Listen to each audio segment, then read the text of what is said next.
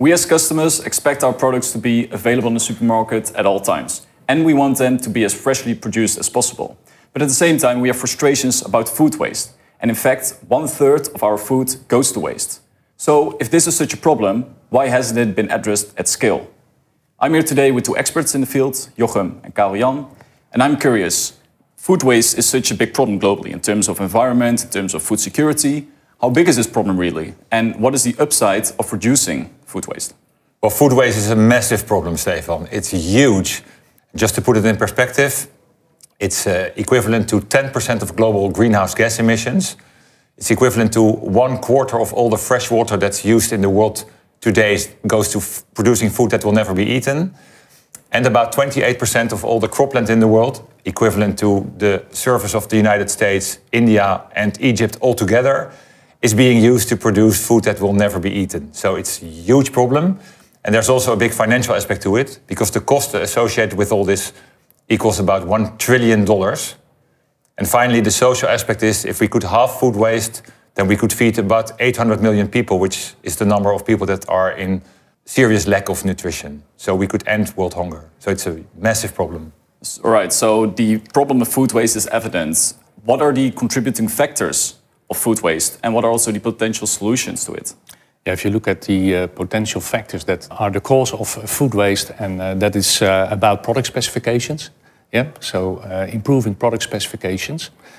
It's about disconnected supply chains, and the solution is to share more information and have a better forecast in your supply chain. It's about rescue and reuse of waste, that is focusing on solutions on that. And it's about changing consumer behaviors. As for the last part, for Carrefour, we are doing an implementation of Wasteless that helps consumers buying products that go over expiry date so that you don't have to throw it away again. So retailers can have a pivotal role in changing this and reducing food waste and food loss.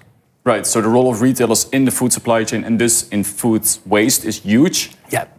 What are the benefits for retailers to adopt the strategy to reducing food waste? Well, retailers are obviously a very important part of the food value chain. So if they contribute to reducing food waste, they'll help their own sustainability strategy. Moreover, consumers actually demand both producers as well as retailers to contribute. So it will also help on that perspective to get better customer loyalty, which in the end also plays a pivotal and positive role in upgrading their brand image. And finally, there's also a cost element to it, because if we can reduce food waste, then food will eventually become less expensive. So there's 4 benefit areas for retailers. Right, so if those are the benefits, what are then the critical success factors for retailers to really start with this? The first one is focus in their organization. And focus on not only reducing food waste within their own walls, but reducing food waste within the total value chain. The second one is leverage of data and tech. That can really help reducing food waste.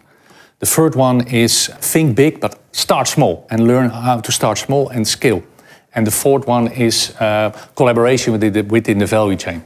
And Capgemini can really help on those 4 aspects.